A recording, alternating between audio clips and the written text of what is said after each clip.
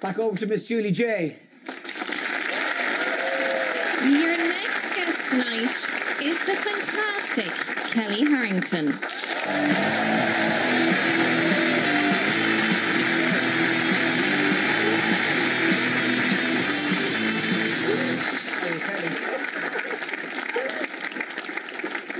How are you?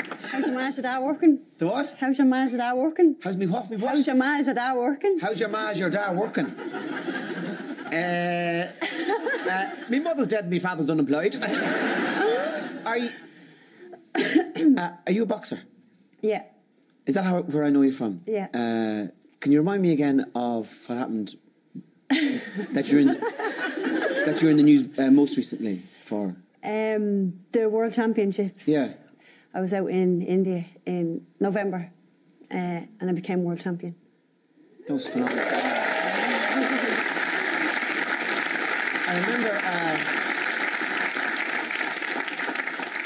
I remember watching that, and I can't remember what it was that moved me so much about it. Can you tell us a bit of your backstory? Because I remember when that happened, being very taken by you and your story. Can you tell me about it? I'm 29 now, but I've been boxing since I am roughly 14, 15. And living in the shadows for many years and not getting the opportunities that I was getting. And eventually I got to go out to the World Championships. I'd been training and I working at the same time and everything. So got to go out to the World Championships in 2016 and I got myself a silver medal then. And from there, people started to take me a bit more serious. So just kept carrying on and getting European medals, and then dropped the weight to 60 kilos, which is an Olympic weight, and got a gold medal in the World Championships. Just gone, massive thing. But the feeling of it is just amazing for all the work that you put in to finally, because you're knocking on the door for years and years, and people doubting you for years and saying, she's good, but she's not that good. Lucky enough, I never listened to any of them though. Just kept going, and I don't know. Here I am now. So all those, what were you working at while you were training? I'm still working. I'm still work in St Vincent's Hospital in Fairview. It's a psychiatric hospital. I'm a household worker, so I give out the dinners and that to the patients. Or I could be cleaning. So today I was scrubbing toilets this morning. So, so it goes from the highest down to that, but it keeps you grounded, and I love it, absolutely love it. Does that bother you, the work you have to do? No, I'm on funding now, so I'm on the top bracket funding now. So by right, I don't actually have to work anymore, but it's me escape from boxing, and it's taking me back to normality. Isn't that great? I go into a psychiatric hospital and it's taking me back to normality. Yeah.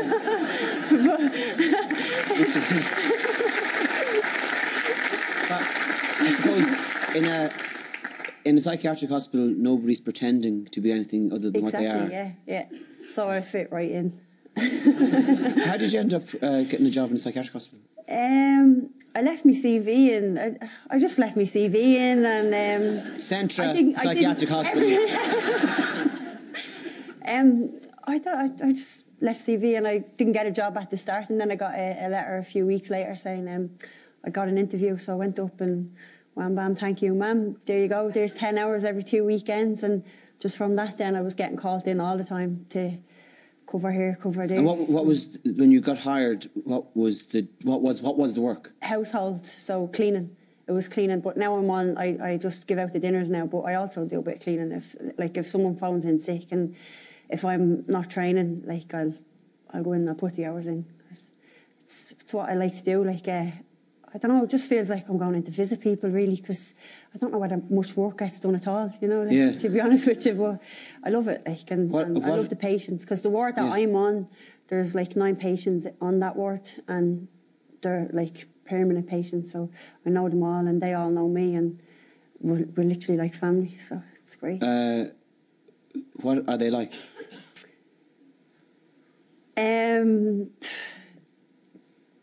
they're very supportive. They'll be always watching me. I had my homecoming there when I come back from the World Championships, and they were all sitting front row, and they were straight up to the stage, and they were told, like, don't get any of these in the telly or on the paper or anything, you know. Next of all, he's up and he's like, give me a look at that medal, quick, give me a look, and he's pulling it from around my neck, and I'm like, oh God, you know, like, and like he's coming in. I come into work then the week later, and he comes up and he's like, Kellie. I was like, yeah. He goes, got free coffee last week. And I was like, did you? He goes, I think he noticed me from off the telly. And I was like, there you go, you're famous. You know, it's like, it's great, it is, it's great, you know. So they love it. Like they'll be watching this now, and they'll be absolutely buzzing. And the show is big in psychiatric hospitals.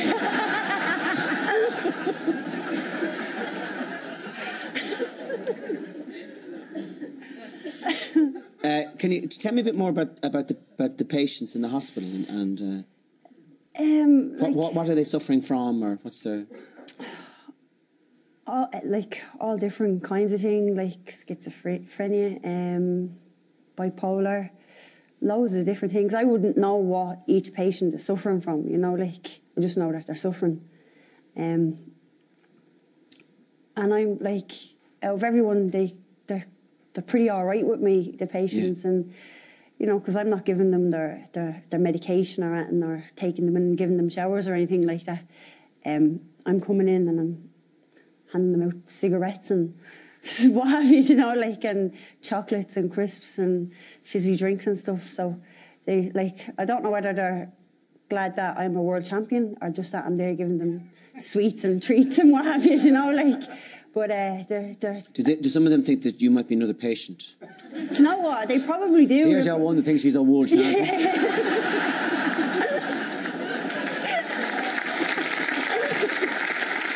Into collecting weekly fix. I know I'm mad, but I'm not that mad. I know, the crack does be great though. We do have great crack in there. Like, it's, you can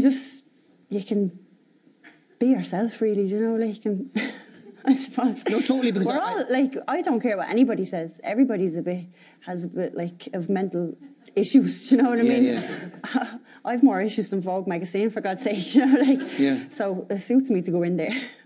Brings me back down to earth and keeps my feet planted firmly on the ground. Yeah. When you were growing up, who was the person who directed you most in the boxing? Like, I have 3 brothers. There would have been Sporty. One of my brothers lives in Iceland. He's a soccer coach. And I mean, like, I was hanging around and getting up to all kinds of mischief. Like, I was the worst possible child you could ever imagine. And why is that? No, explain to me.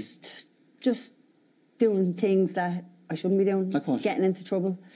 Robbing? All kinds of things. Drinking, fighting.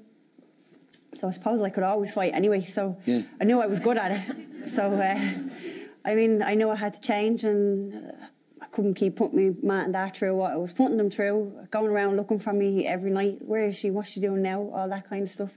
So in the community, there's a great setup with youth clubs, boxing clubs, and all that kind of stuff. So they helped me, and I got into a boxing club, and I just the discipline from boxing is just amazing.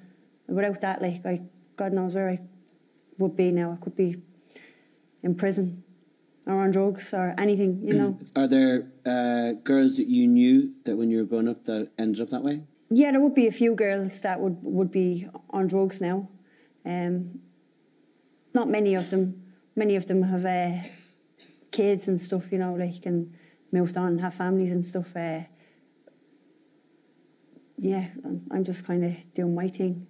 I don't go out or anything anymore, really. Like, I'm not a loner by any means, but I'm just very driven, and I have me sights set on what I want. And I mean, like, I did have a pretty good like, when I was younger, I lived me life that I should have been living when I was like 20-ish back then. So, like, I don't need to be going out all the time. You don't feel as if you've lost out on anything, like? No, I haven't. You know what I mean? Like, and I mean, there's life after boxing as well, so I can catch up on all that kind of crack when I'm finished.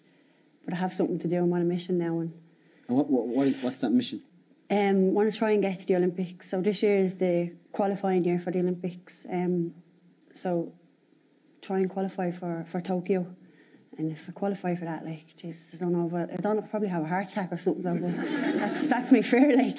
But if I qualify, that'd be amazing. Like, it'd be great for me, for my family, for my club, and for the North East Inner City as well. I'm an ambassador in there now for the North East Inner City, and it'd be just absolutely brilliant.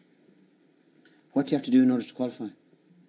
The World Championships are later this year in Siberia, yeah. So I have to come in the top 4. And I mean, everybody keeps saying, "Oh, sure, you're world champion," you know, like. And I'm like, yeah, but like, I'm world champion. I'm the target, like, you know. I'm the one that people want to be.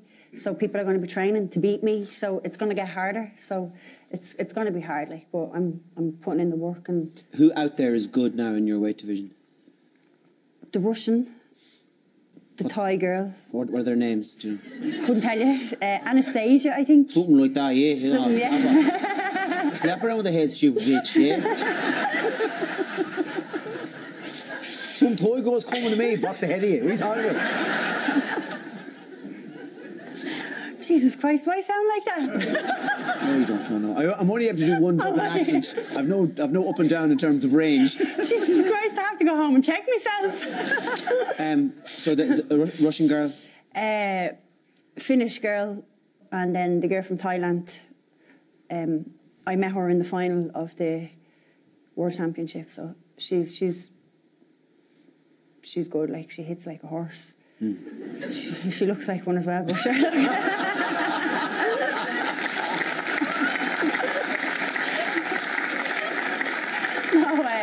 No, she's good. Like, they're all good. Like, everyone is a threat, really. Like, you know, yeah. When you're going in there, you have to be 100%. Like, mentally prepared. You have to be, like, that's one of the biggest aspects of the game is mentally. Like, you can be fit and you can be everything, but if you're not mentally prepared, everything is off. So eyeballing your opponent. Yeah, but I don't even know if it, like, they eyeball me back and it doesn't have any effect on me. Do you know what I mean? So I don't know whether I'm having any effect on them. Yeah. But there's a pair of you at it anyway. There's a pair of us at it. But I was told that I looked like Darth Vader when I'm walking to the ring, like, and I was like, well, thanks very much, you know, like. But I don't know. I think I just kind of switch off. There's all, like, it's crazy. It's just it's the best feeling ever. Like, it's such an adrenaline when you're walking there. I'd be walking, my coach is up there, like, and I'd be saying to Noel, like, Noel, and you say, what? I go, I think I'm gonna fucking shit myself. And he'll say, this is when you're walking into the ring. This is when I'm walking to the ring, like. He'd be like, no, you're not. I think I need to go to the toilet. He's like, no, you don't need to go, Kelly. And I'm like, right, I don't need to go. I don't need to go. I'm ready for this. And I'd be talking to myself, like, and I'd be like, I'm ready for this. And I'd be hitting myself, and I'd be like, come on, let's go. When you get into that ring, you forget about what you were at being saying 2 seconds ago. Like, it is crazy. Like, it's crazy. It's the best feeling ever, except for when you get hit in the face. Don't hit the face, please. Yeah, no. Oh, she's a bitch. Talk me through a minute of a fight in terms of... Why'd you like that kind of stuff? Well, I'm just fascinated by, because you very rarely get to hear boxers being specific about... So can you talk me through that thing of what you're throwing and when you're throwing it? If you make a mistake in the first minute, you still have another 2 minutes to correct that mistake. Now, what would be classified as a mistake? Getting hit, yeah. Yeah, do you know, like, so what hand you right with? I right with my mind.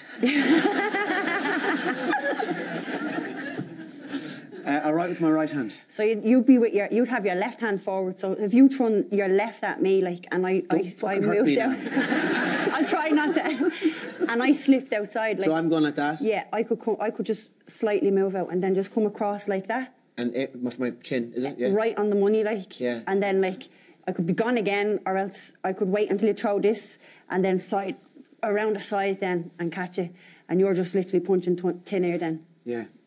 We could try it sometime. You're more than welcome to come up to the club. I'd take it. Where would you get 10 men in a hurry? So it's a remarkably disciplined game. It's that's everything. It is discipline. It's everything. That's how I'm still boxing, is discipline, because I need that in my life. Like, I need discipline. You know, like, it's so boxing gives you that. Like, you know, all this hard training, all this hard fighting, and still going into the psychiatric hospital to clean up. God, you wouldn't want to know what I have to clean up. But, I know, but to clean up and to talk to people and to befriend outsiders, and like you said earlier on, you don't know what they're suffering from, but you know they're suffering. Yeah. You know, but everybody's suffering, aren't they? Like, yeah, in some way, sure. shape or form. Like, everybody is suffering. Like, yeah. But it's just about how you manage it, isn't it? Really. And I think as well as that, like, for me, boxing is my medication. You know, like, if I didn't have boxing, like, I don't know what I'd be doing. Like, you're a remarkable woman, and it's been an absolute pleasure talking to you. Thanks very much. Thank you. Thanks a million. Say something around. That was amazing. Were you nervous coming out? Yeah.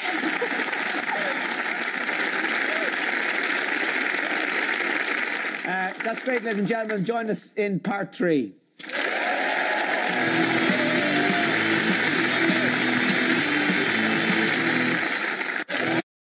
Naturally, as we're a fish family, fish was always centrepiece at Christmas time. This year we're bringing a new product to the market, our smoked royal fillet of salmon. This is a really exceptional product that we're extremely proud of. The piece of salmon comes from the most succulent, tender part of the fish. It's delicate, it's rich, and it's got the beautiful undertones of the bourbon cask smoking. At Christmas time, it's so important to have the best of food on your table. This signature taste smoked royal fillet of salmon is exclusive to SuperValue.